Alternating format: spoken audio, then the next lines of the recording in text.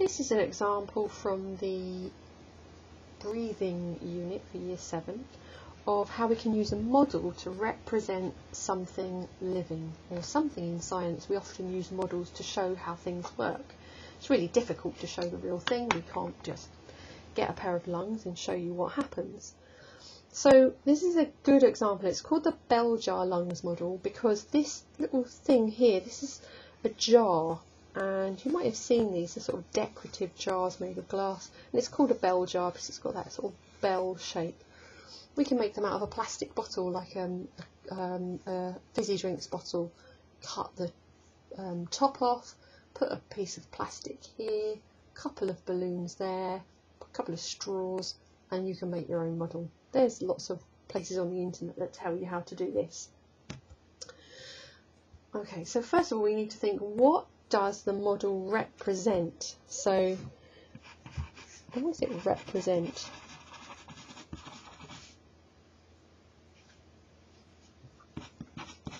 What's represented in the lungs? This glass tube, the top glass tube, would represent the trachea. So the trachea, let's find this. We have a little look at this. We look back to this that we started with in the first video. We've got one tube going into two tubes, going into two lungs with a sheet of muscle. Now, if we think about that, we can then quite easily relate that to here.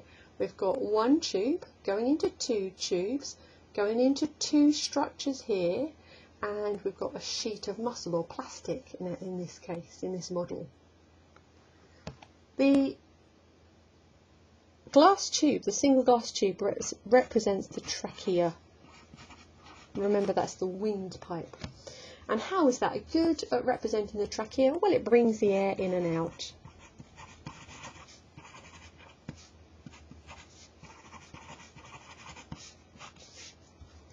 The next one, we've got our two glass tubes branching off here. And if you remember, the two glass tubes branching off are called the bronchi.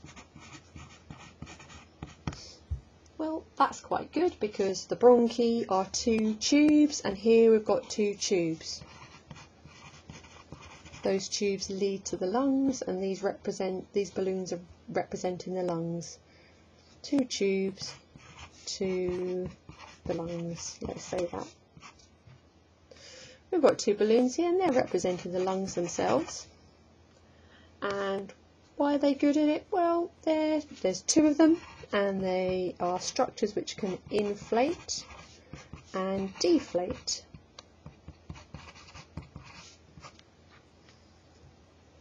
We've got the jar or the bottle itself, and this is representing perhaps the chest wall or the ribs. I'm going to write the ribs on here. Or chest, either of those. Why is it good? Well, they surround the lungs. Maybe they're protecting the lungs, protecting the balloons here. I'll say that. And the last thing on here is the plastic sheet. This plastic sheet, it's got pull and push, so we can move it up and down. And that represents the diaphragm. And that diaphragm also moves up and down. We control that rather than pushing and pulling.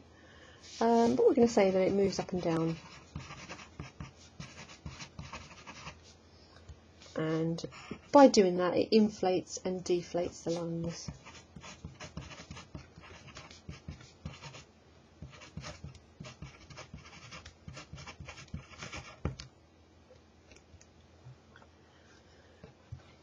We can think about why it's not a good model. So, well, the trachea, if you remember, the trachea actually has cilia and mucus, which aren't shown here. This is just a glass tube.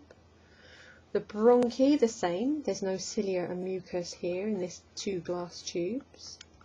The lungs, well, two balloons don't have a very big surface area, and there are no alveoli.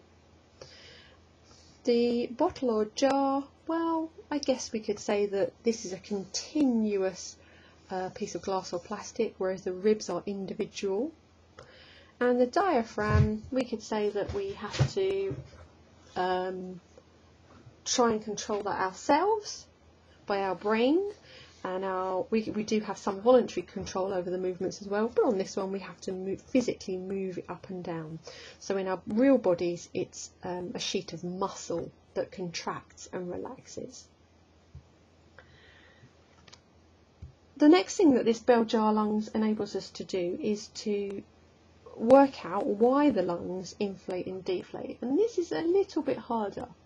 We have to think about the volume, the space available inside this jar, which represents the sort of chest cavity.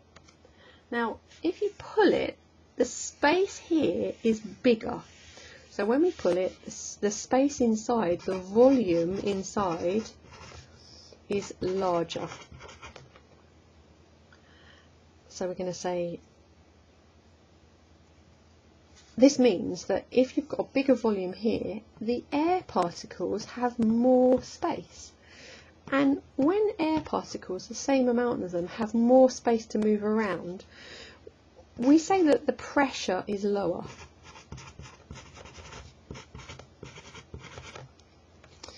In this one, if I draw the same amount of air particles,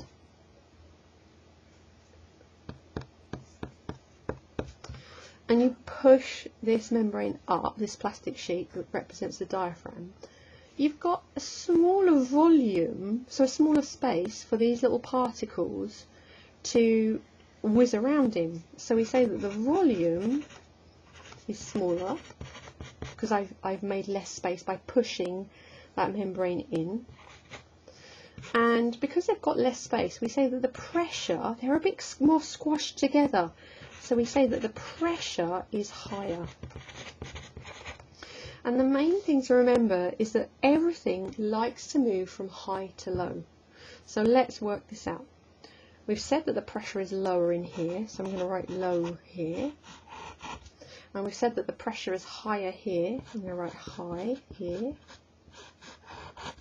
And because things like to move from high to low, this means that compared to the outside, this is much higher pressure than the outside. So we're going to get a movement of gases from inside this structure here, and they're going to be pushed out. So the gases are going to be pushed out of those balloons.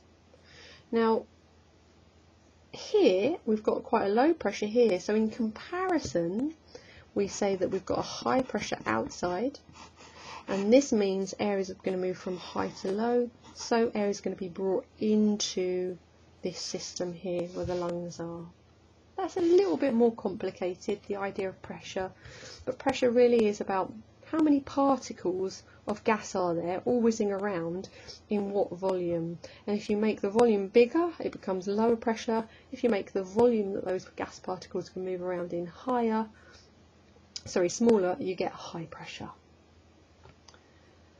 The next video, which is the final one, will look at a comparison of respiration and breathing, which are actually two very different things.